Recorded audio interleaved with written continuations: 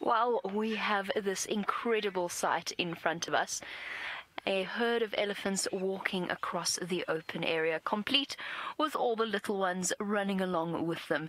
And this has been one of my favorite things so far about being in the Mara, is the elephant sightings, because you can sit and watch them and you see them from far away. And often everywhere you look, you see a different herd of elephants. Look at the little one racing off ahead. Now, apparently, when the migration arrives, and they are already well on their way, as you may or may not have gathered from Brent's excitement yesterday, the migration is arriving, and apparently when they do, when the wildebeest and the zebra get here, apparently the elephants all disappear. They quite literally head for the hills.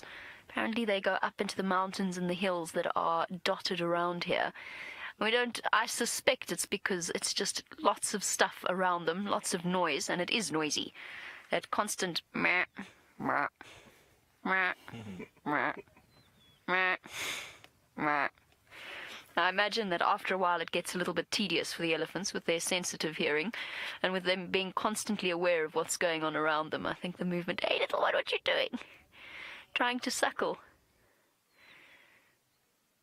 The one thing I've been thinking about being out here is that our prospects of actually watching a live birth are so greatly increased, because you can actually view the animals from far enough away that they can feel comfortable with you being around them at that relatively sensitive time.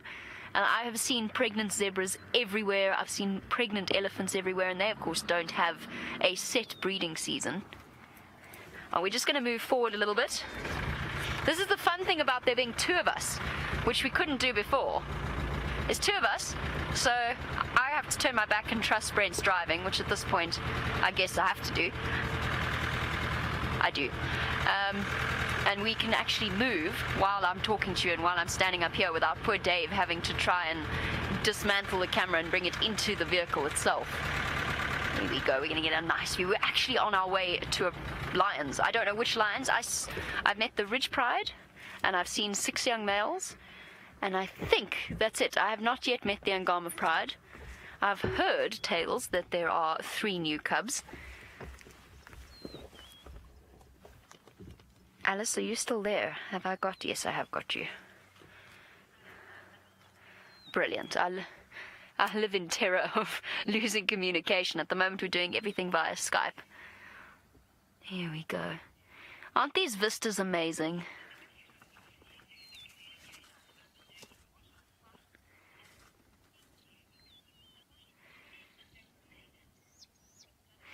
Now, Krista, you're wondering, from what I can hear, you're wondering about the foot structure of the elephant, which unfortunately, while they're wandering around in the long grass, is going to be very difficult for Dave to show you.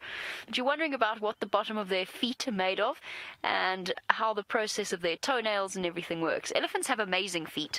They actually, technically, in a way, walk on their tiptoes, the way that their foot is structured. But below the bones, the way that the bones are sort of positioned almost on the toes themselves, sitting on the phalanges, they also sit on top of a sponge that helps to cushion. And if you watch an elephant as it steps, you can see their feet spreading as they walk to sort of distribute the weight evenly, and it actually makes them very, very quiet. And the skin of the elephant's foot is just like normal skin, but it's very, very tough and very thick. Whilst it is possible for something to become embedded in their feet, it hardly ever happens, because the soles of their feet are tougher than Brent's, believe it or not. They are very solid and very, very thick. The toenails grow just like normal toenails. So they, just like your fingernails, they grow out of cuticles. They're obviously much thicker than ours. They are very, very solid, but they do have toenails. Sometimes 5 and sometimes 4. It depends on the elephant. They don't often lose them either, but they do grow continuously, and then obviously they will wear down as the elephant wanders along, and they use them for digging. What is that little elephant doing at the back there? About to pop out? Oh, you little one. There's another view of that one on the right there, Dave.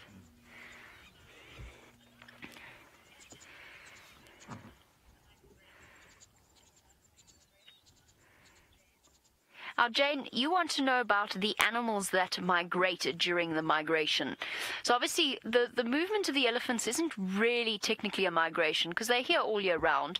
They'll move where resources send them, but as I said, they'll move up into the mountains when the herd comes through. But the big migration, the main animals that are involved are the wildebeest, the zebra, and the Thompson's gazelle, with a few other animals that occasionally get caught up along the way, but it's essentially mostly wildebeest, and then next will come the numbers of zebra that come through, although the zebra walk ahead, and you probably will get about 400,000 odd zebra, possibly even more. I mean, ultimately the total migration can be over 2 million animals moving through in this direction.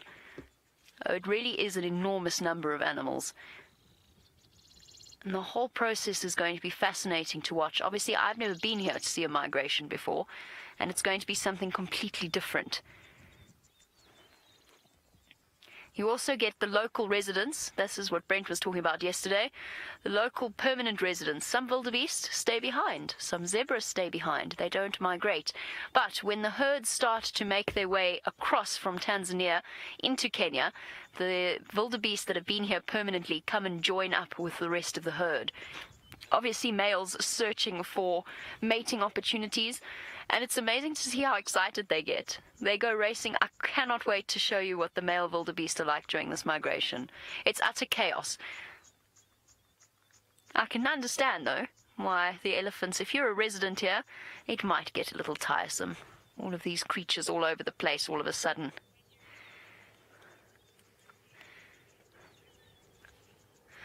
All right, I'm going to head on. We've got to go racing across towards the lions.